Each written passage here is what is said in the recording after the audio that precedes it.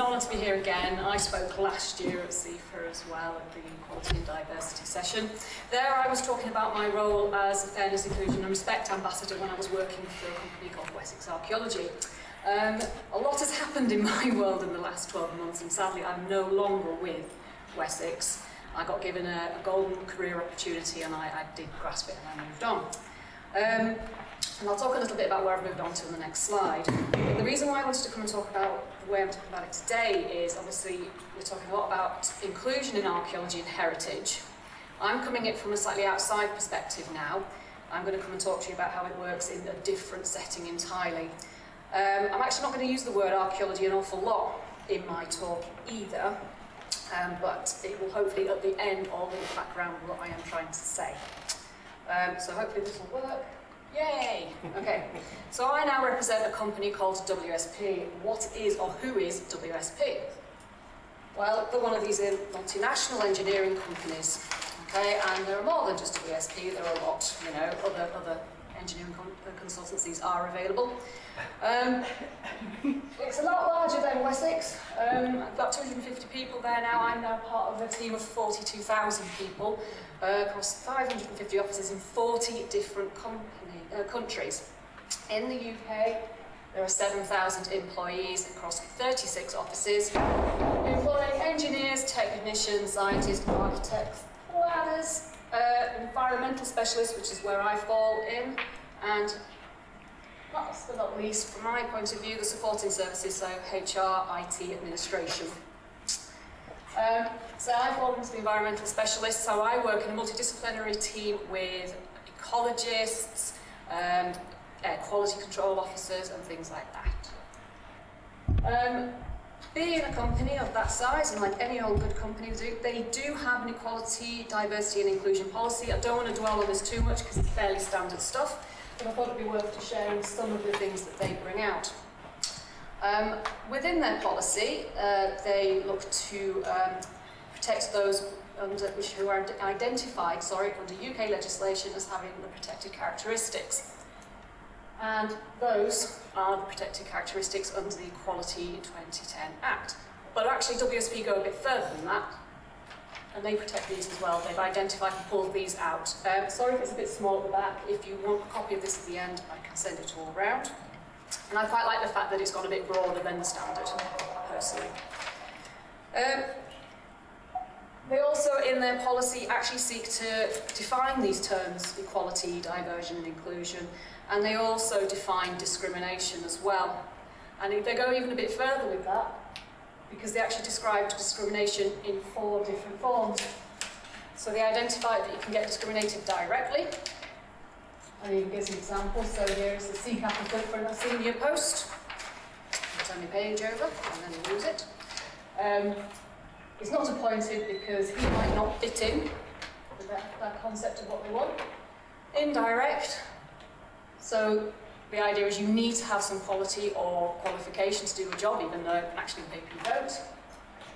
Victimisation, apologies for the rogue Z in here. What I should have said at the beginning was WSP is actually a Canadian company, so sometimes the spelling's a little bit Americanised in these policies. They also define what they think is harassment. And then, interestingly, just at the bottom, you might not be able to see it, there is a line in the policy which states that, in addition, individuals can be subject to the above based on perception or association. So if they believe that the individual has a characteristic and they associate the group. So you don't actually have to prove it like that. Why do they care? Well, they see, let's see if I actually find myself on here, there we go. WSP recognised that to actually have a good and strong workforce, you need a broad and inclusive workforce as well.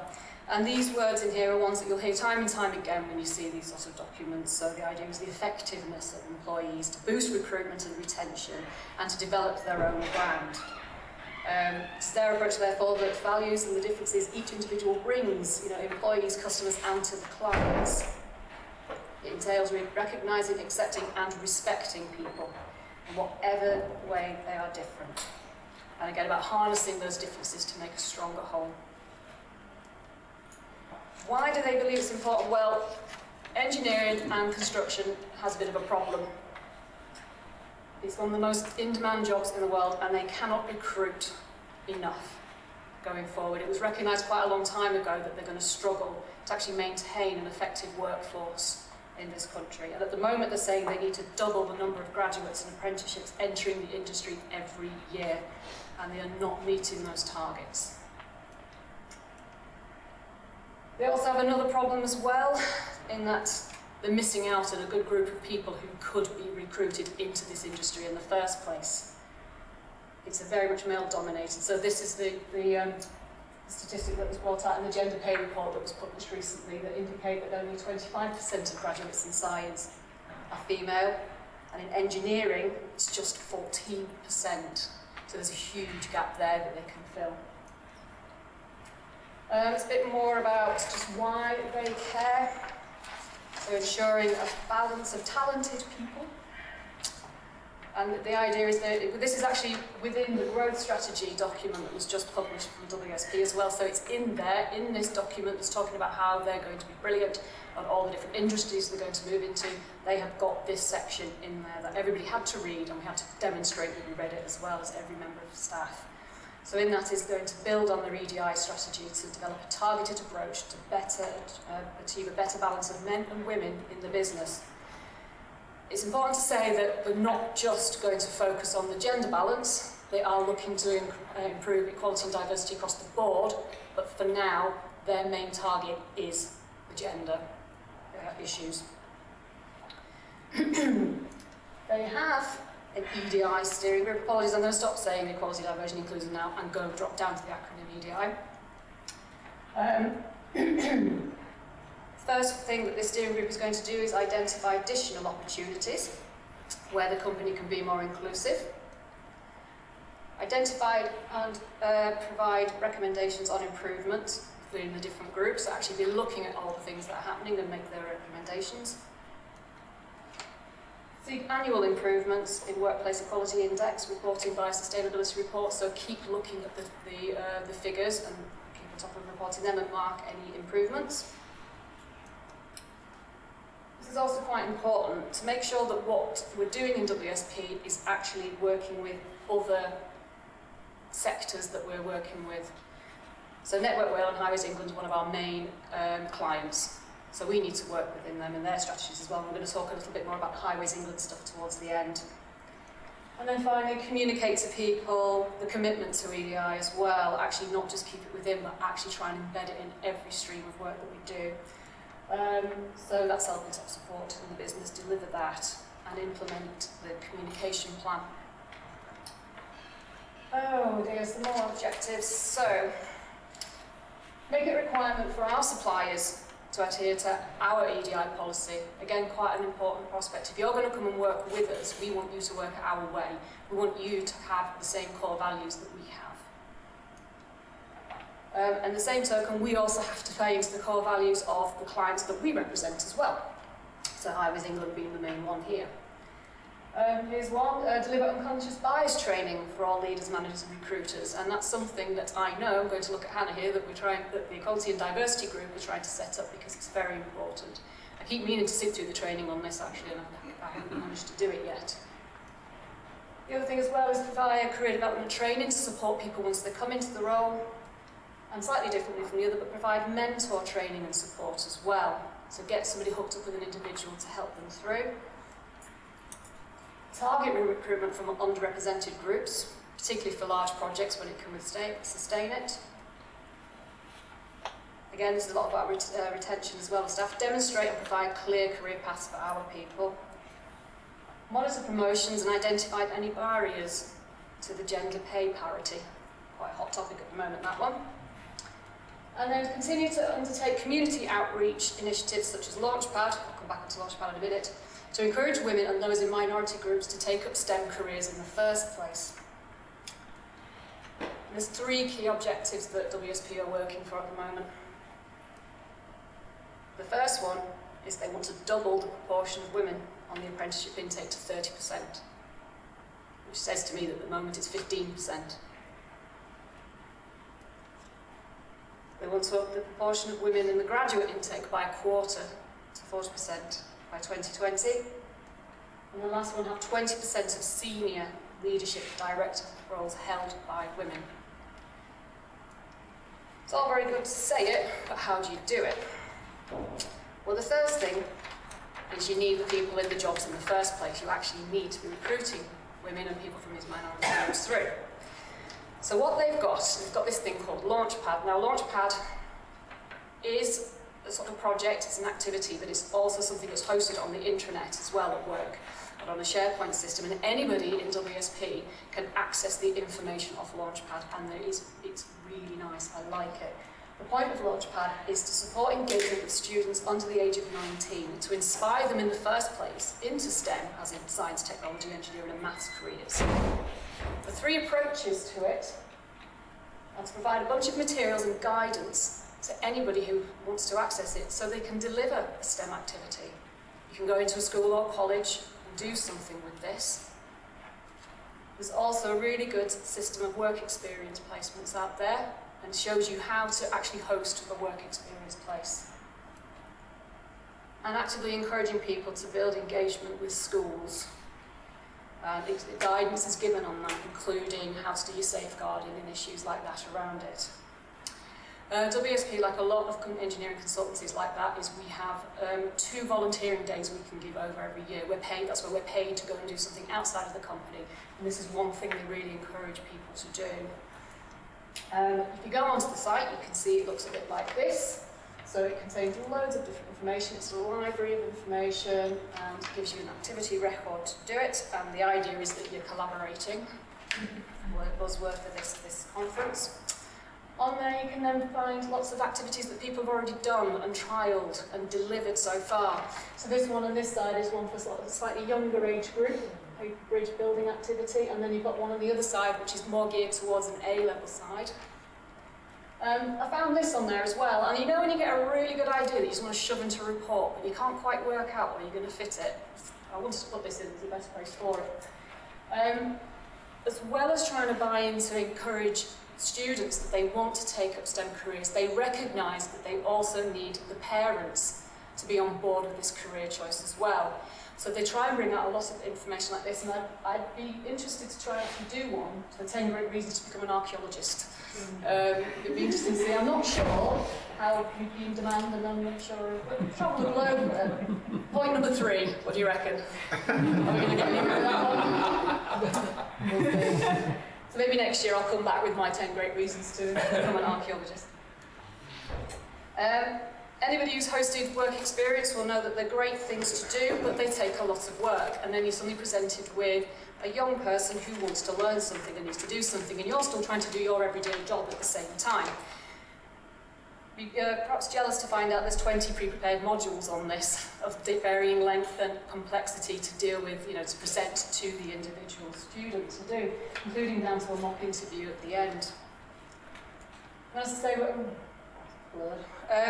also encouraged to spend time in school as well. The idea is you pick up your local school and you create a relationship with that school, and they want you to log that relationship back onto Launchpad, see which schools other people are dealing with, and just create those hubs and just try and inspire people to go into this industry. The other branch as well is once you've got the staffing, you need to retain them, you need to let them grow and develop and actually promote them into leadership. And WSP has this programme called Women in Leadership. Yes, I have signed myself up to it. First thing I did, actually, after I got my work pass to get through the doors. It's fairly young. It's only been established since 2015, and it's actually open to everybody. You don't actually have to be a woman to join the Women in Leadership programme, I'm pleased to know. And literally, it doesn't matter where you are in your career, you can join this network. And it is a network, so the idea is that it organises internal and external networking events, working within the office with the location office director, so you can get hooked up with people in your office or in your discipline and work alongside them. 15 minutes. Oopsie-daisy. Better rock on, right. So yeah, to wrap through this, take an active role in entries for national awards, facilitate a mentoring and buddy system. Again, developing a library of flexible working stories so people can share and be inspired by what the people have done. and to actively encourage women to apply for promotion. And it looks beyond just what the WSP system have done, so it is tying in with lots of other initiatives that are up and running. So this is the Women in Science and Technology and Engineering group. They were ahead of the game, so we've tied into their 10-step programme. Haven't got time to go into every steps, but it's the same thing. It's making sure you've got a baseline information, making sure that everyone's on board with it, it's coming from the leadership down, challenging mindsets, bias and sexism. That bit's about making sure you've actually got a work environment that somebody wants to work in, so tackling issues like banter in the workplace, and we all know the difficulties with that in terms of language spoken. And being creative in job design. If you've designed a job that's been occupied by men for centuries, you're going to create a new job spec which is geared up for men, that's going to be suitable for all. So trying to break down that mould. Sponsorship and buddying and mentoring all the way through as well, getting people hooked up with people who can help them and break down these walls. They're also collaborating with Women in Transportation, and that again is where you're promoting women through for awards for recognising work well done, and business in the community hubs as well. So these are all networking things that are happening. So WSP isn't just looking internally, it's looking externally at these different work programmes as well. There are other initiatives they've got to try, and when they've got the staff on, to keep them on and help them grow. There's the Professional Growth Network, which is for early starters. Saying that, I've actually got more than 10 years career experience, but I've actually put myself into that programme as well because I'm new to this environment and I'm trying to learn my way through it. So nobody's asked me, there's no barriers to it. And another thing actually that I'm also personally doing is the Strengthening Project Leadership Training Programme too. If you work all the way through that, you end up with a qualification at the end of it. It's not quite what I need at the moment, but I keep an open mind on that one. And there's other groups within the company as well. So this is Vibe, so this is the LGBTQ group. Anyone again can join, and you can join transparently, or you can join very much on your private emailing list as well. Rattling through to the end, I mentioned that we also do a lot of work to support Highways England and their supplier diversity. Now, Highways England are a national body, so they have to have their public sector equality diversity plan in place. We have to help them with that. They've broken it down into 3 different sections. The first thing they're looking for is their promotion for customers and communities that they are serving in terms of their road network. And they've done that by trying to advocate open engagement, going to the customer and saying, what do you want from us? What do we need to do when we are planning at these schemes? And then running some pilot schemes attached to that to see the success of it. They also have great demands on the supply chain. So to even be on a Highways England framework in the first place, you have to go through quite a rigorous pre-qualification process, and then they come back and they check you are still adhering to that as well. In my case, I have to fill in quite a lot of questionnaires as I'm going through different schemes and projects for them to check who I am, who I represent, and what do I know about what I'm doing. And then they're also looking to recruit and retain their own staff as well, which I won't go into because that's put up within Highways England. This is quite an interesting document they've got for their objectives for 2016 to 2020. It is available on the internet, and if you want to, I can share that link with you. There we go, in conclusion. Oh, and heritage has appeared. I think we all agree that there's a lot we need to do in heritage. There's a lot we need to go out and need to do, but we're not alone. We are not the only industry that needs to sort this out. And we have got so much to gain through doing this collaborative approach. I hope it's come across in what I've said so far is that WSP have got all these different systems and things, but they're not keeping it internal. They're going external. They're tapping into this resource here and that resource there. They're also sharing a lot and making sure that all that information is pulled together and then anybody can access it within it. And I think there's 3 different really core aspects to this. Is you need the grassroots engagement in the first place. You need people to want to come in and engage with heritage. So you've got to start out with that, and then you've got to keep the attraction there to keep them going. And you've also got to make sure that they promote and grow through it too. Right, that's me done.